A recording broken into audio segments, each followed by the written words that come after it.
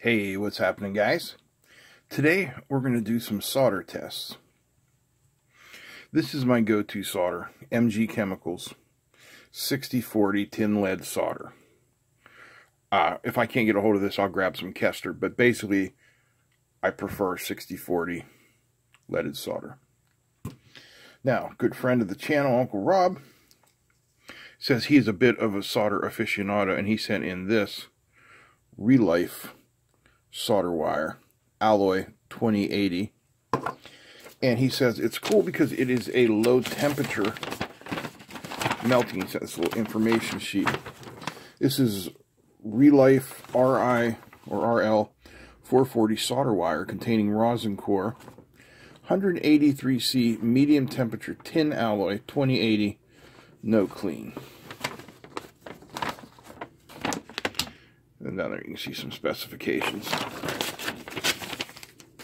And then I also have some absolutely no-name solder that came when I ordered a bunch of these old proto boards. So this should be interesting. We will test each one of these and see what we get.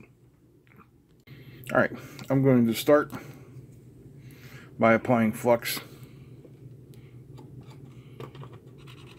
to all the pads. So now I'm pretty certain that they're clean. Alright, I have the soldering iron set for 350 degrees, and that's where I generally like to solder. So we're going to start out with the MG Chemicals. We're just going to fill this first pad here. Clean the soldering iron off in the brass wool. Then I'm going to tin the iron just like that, just for thermal transfer. And then we'll tin this pad. Again, this is the MG Chemicals.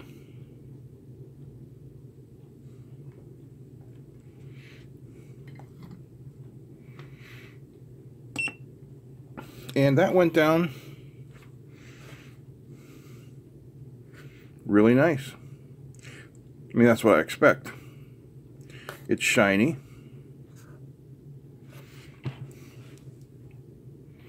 It's smooth. There's no jaggies anywhere. Alright, so that's our first one.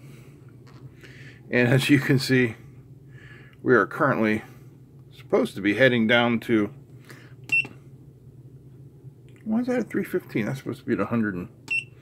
It didn't stick. Okay, well, we'll just do it like this. Down to 183.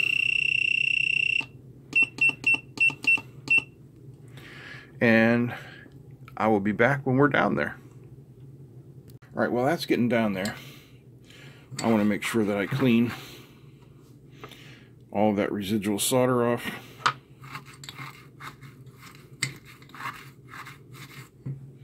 So I'm just going to do this a couple times, flux, and then scrape.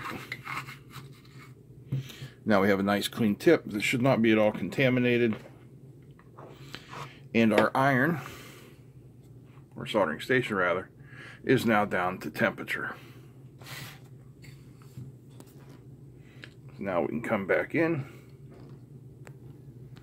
zoom in, and the next will be Uncle Rob's Relife alloy solder, which is supposed to melt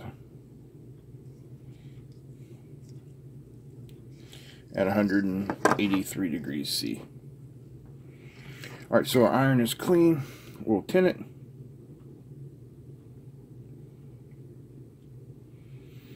Now, I hate to say that it is not melting at 183 degrees C.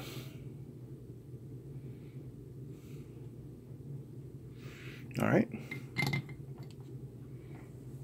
Let's take it up. We'll go to 190. And we'll see how it does there.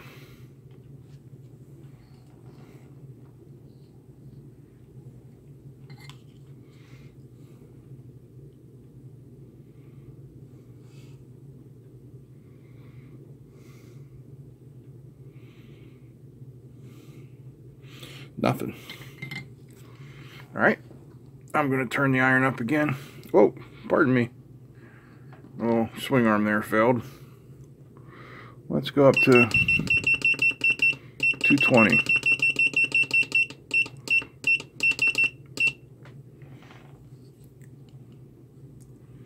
Well, that's counting up. I just want to check that paper once more. Yeah, where are we at? 183C.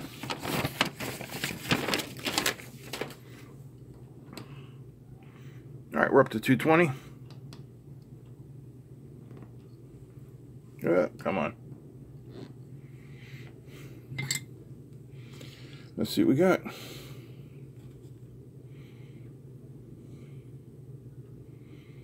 Absolutely nothing. All right, so I'm curious. Does it melt at standard temperatures? So I'm going to crank this thing back up to 350.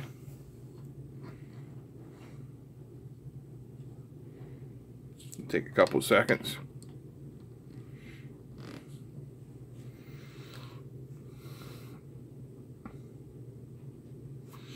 All right, 350. Pardon the bump. There we go. Definitely melts at 350.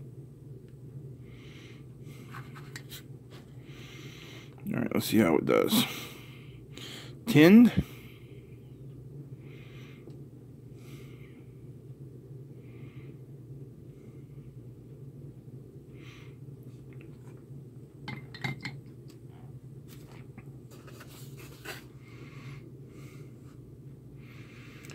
I don't know about you, but you can definitely see that it is not quite as shiny. It looks to me to be a little milky and what I would call crinkly.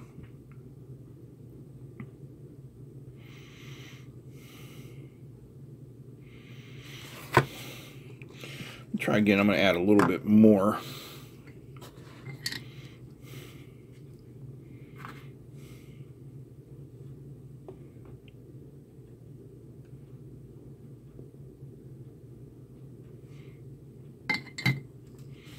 Okay.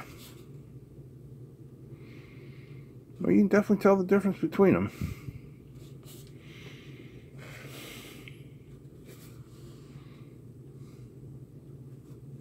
Focus. Yeah. Okay. Well, Rob, she's sure in 183 degrees. And now we have our unknown. So first off, let's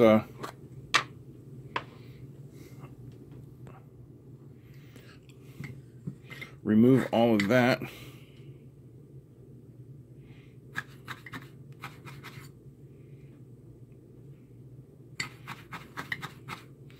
Make sure we got a nice clean iron, which we do.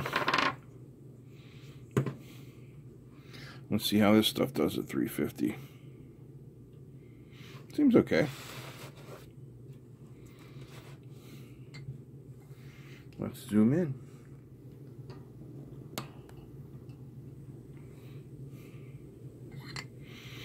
And here we go.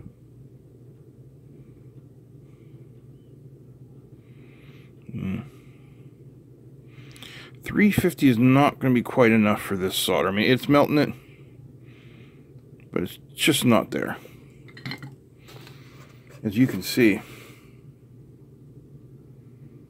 looks kind of like the other one. And this one actually is developing little peaks there.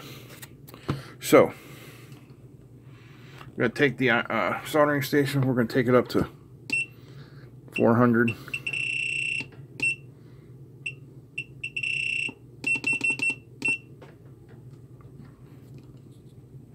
Then we'll come back here. Try again. I'm just going to add a little more flux to give this stuff the best possible shot.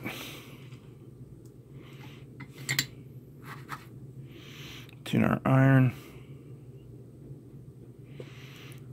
Let's try again.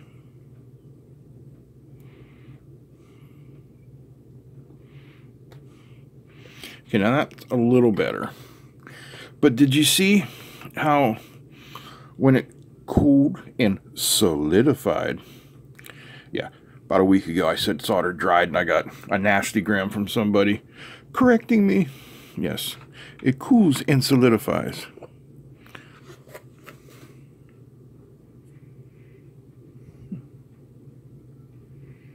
Yeah. So, in my completely unscientific test, these two are probably just standard lead-free rosin core solders. I'm going to stick with what I know. I hope you guys enjoyed this. And if you have any other little experiments like this you'd like to see, you know, let me know in the comments down below, or you can email me at arduino0169@gmail.com, and we'll see if we can make it happen. I would like to thank Uncle Rob for sending this in, and that, yes, is the Uncle Rob, purveyor of Uncle Rob's Magic Solder Flux and healing tonics as well. And I'd like to thank you guys for watching. I wouldn't be here if it wasn't for you, especially the patrons. So if you don't know about Patreon, it's $1 a month. And what do you get extra that you don't get for this? Well, once a month, you get a Zoom meeting at $1. There are some other levels that give you some other things. That Zoom meeting is with all patrons. We meet on Sundays, the first Sunday of the month.